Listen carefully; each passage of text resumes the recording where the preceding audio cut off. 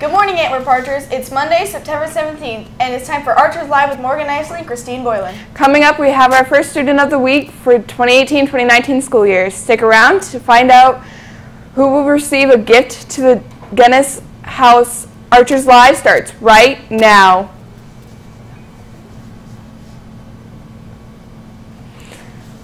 Get your right hand on your heart, Krouse. 3, 2, 1. Today we have Paley and Jaslyn from Mrs. Mavis's class to lead us in the Pledge of Allegiance. Will you please stand? We pledge allegiance to the flag of the United States of America and to the republic for which it stands, one nation, under God, indivisible, with liberty and justice for all. On the lunch menu for today, we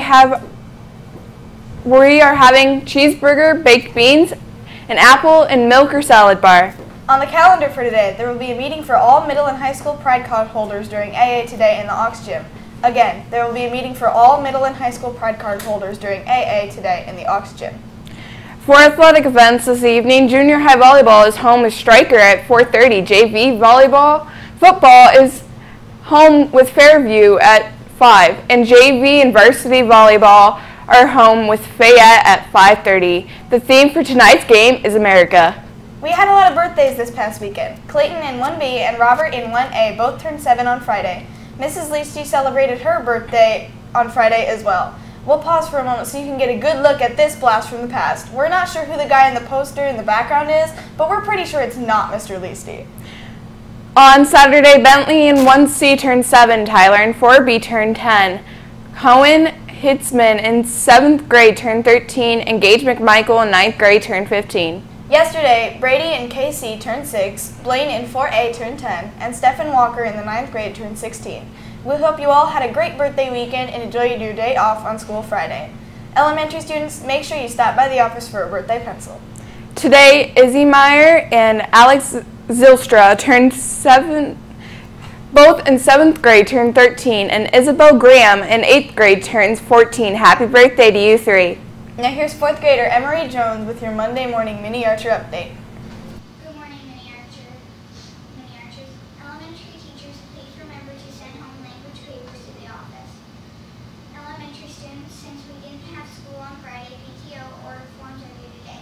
Make sure you turn in the packets to your teachers. Back to you, Morgan and Kristine. Thanks, Emery. It's time for our first Students of the Week, sponsored by the Athletic Boosters and chosen by their teachers. In the middle school, our student is Cyrus Gale. Mrs. Saylor says that Cyrus has an excellent start to the school year. He is attentive, participates, volunteers, and goes the extra mile each day in class. He is an asset to the class, and she looks forward to seeing him continue to grow as a student this year. The high school student is Carmen Krouse. Carmen is a first-year member of the yearbook. The yearbook staff participated in a photo challenge during the first 3 weeks of school.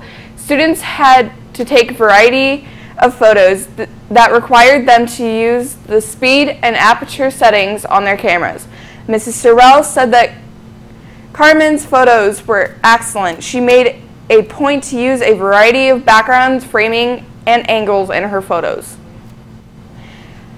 especially her portraits. Congratulations to both of you. Please stop by Mr. Sisson's room to get your Genesis House gift card. Enjoy. Congratulations as well to our varsity cheer competition squad on placing first this weekend at Liberty Central. In more sports news, the cross-country teams traveled north for the Fayette Invitational on Saturday. It was a good day for the Archer Harriers. The varsity girls placed 6 out of 16 schools. They were led by Chloe Saul and Kate Farr. The varsity boys placed 3rd out of 17 schools and were led by Jake Ryan and Aiden McAlexander. The junior high boys competed as individuals and all ran their best times of the season. They were led by Avon Johnson and Eli Reinhardt. The junior high girls placed 2nd out of 15 schools and were led by racers and new school record racer winner and new school record holder Ariel Snyder. Coming in 2nd place on the Antwerp roster was Haley Jewell. Nice job to all our cross-country runners. They are back in action Saturday at the Widewater Invitational. That's all we have for today. We hope you get your week off to a good start. We'll see you back here tomorrow morning.